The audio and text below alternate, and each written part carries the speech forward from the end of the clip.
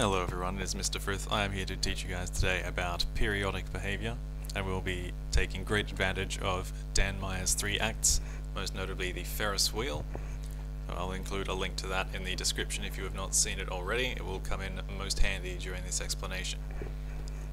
So the first thing you're asked to do is think about how many complete spins the red car will take on its ride.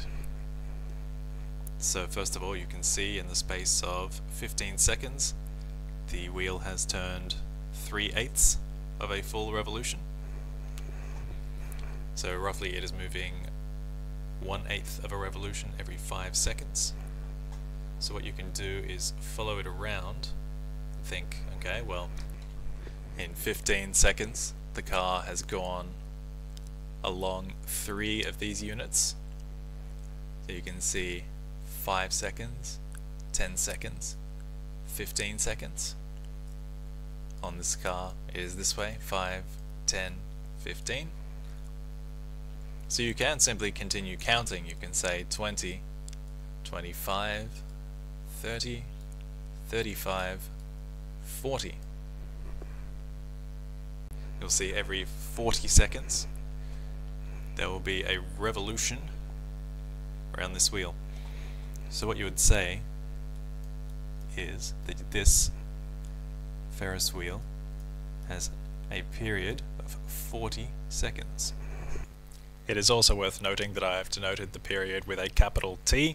This is a physics convention, not necessarily a maths one, but it'll come in handy if you are doing work in physics as well with this sort of behavior. Next, you are asked to determine the position that this red cart will be in after the entire 3 minutes of the ride has elapsed.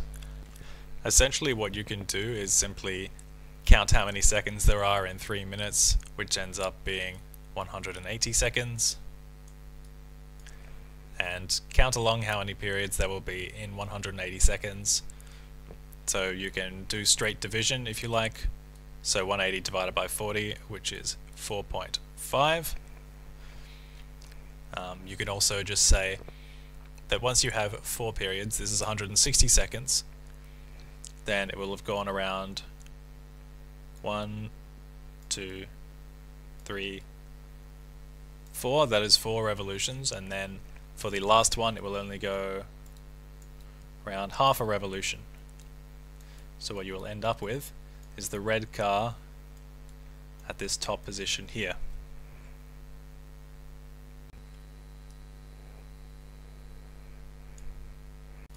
Something else that it is also useful to do is to look at the x and y components of the motion of this Ferris wheel with regards to time. So let's look at time and motion horizontally, as well as time and motion vertically. So what I'm going to do to make things a little bit more convenient for reasons you'll find out about in a moment, I'm going to define x equals 0 along this line right there, and x will be positive in this direction. So if you look at x here, here, here, and here, you'll see it goes here, here, here, here, like that, and back over with these points on that side. It will actually go here, here, there, and there. So it would be sort of wave shape. I'm just going to show you that once more on a graph that is slightly larger and more smooth and clear. I'm going to follow the motion of the red cart with my cursor, starting at x here.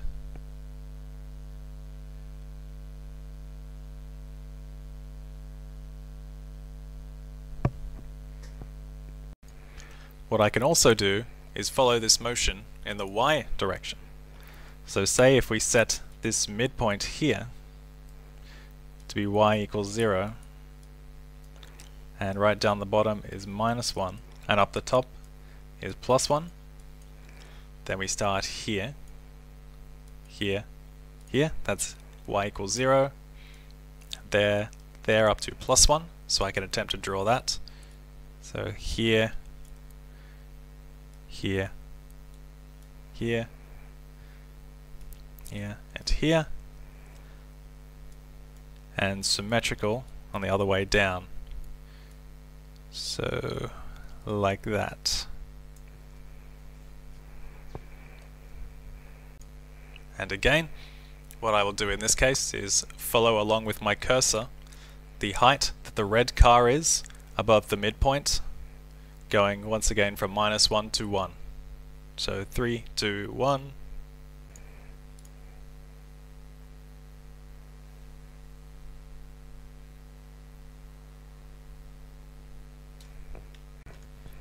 Now if I can go back to the horizontal one I had before for a moment, what I can actually do with this graph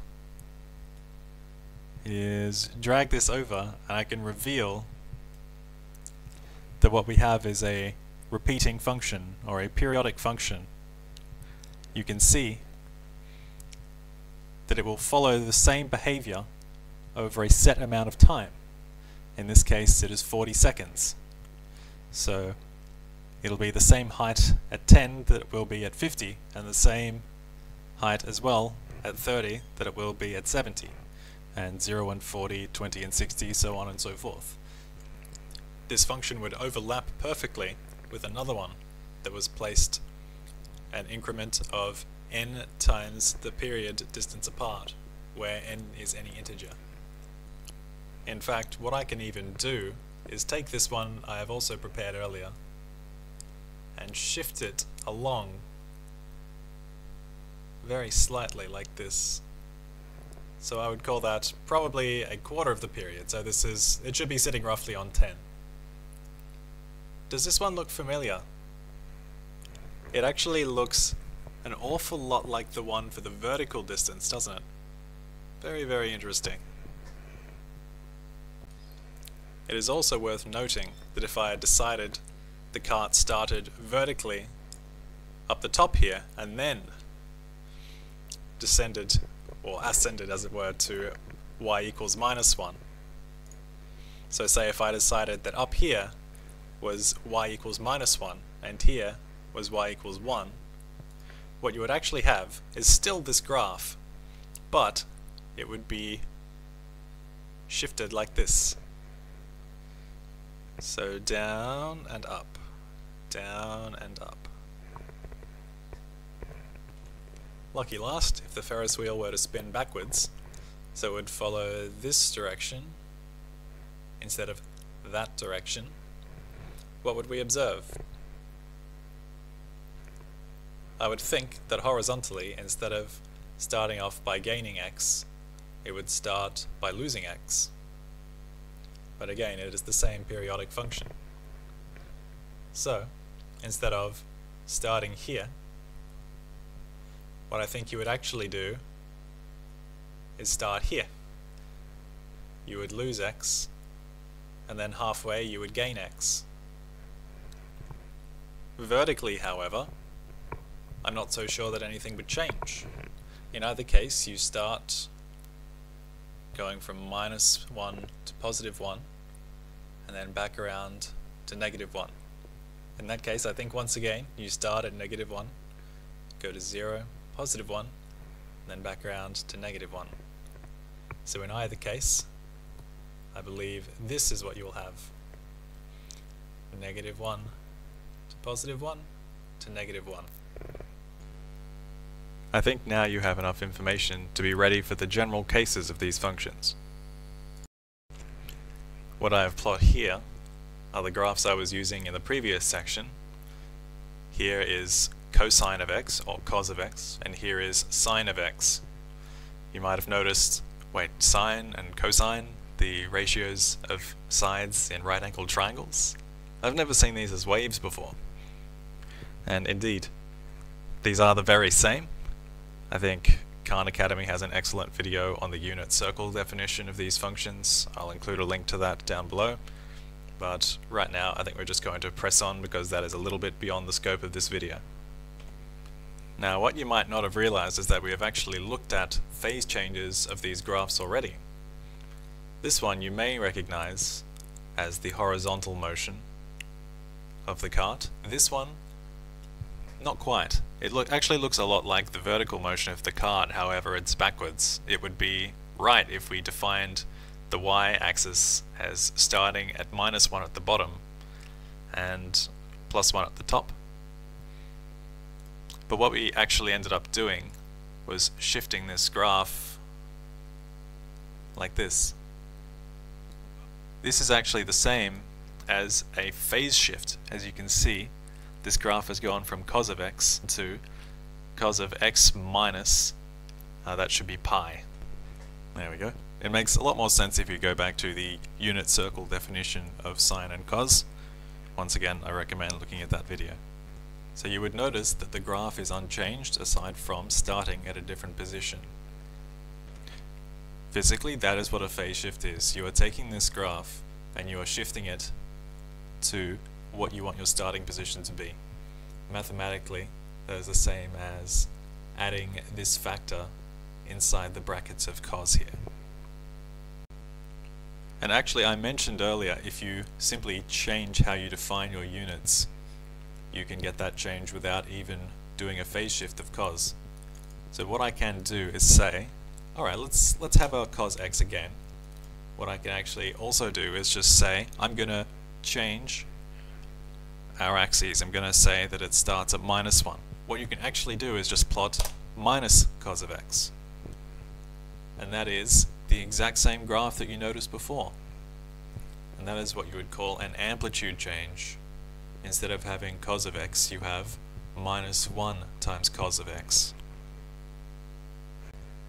This actually has an interesting application for the sine of x as well. You remember earlier you were asked to see what would happen if you made the Ferris wheel go backwards instead. So it would go, instead of going to x equals 1 and then to x equals -1, it would go to x equals -1 and then x equals 1. Actually, you can do this with an amplitude change or a phase shift as well. I'm just going to start with amplitude change. If you have -1 times sine of x, that is exactly what you have observed. It goes to -1 and then to +1. And you can actually phase shift this right back.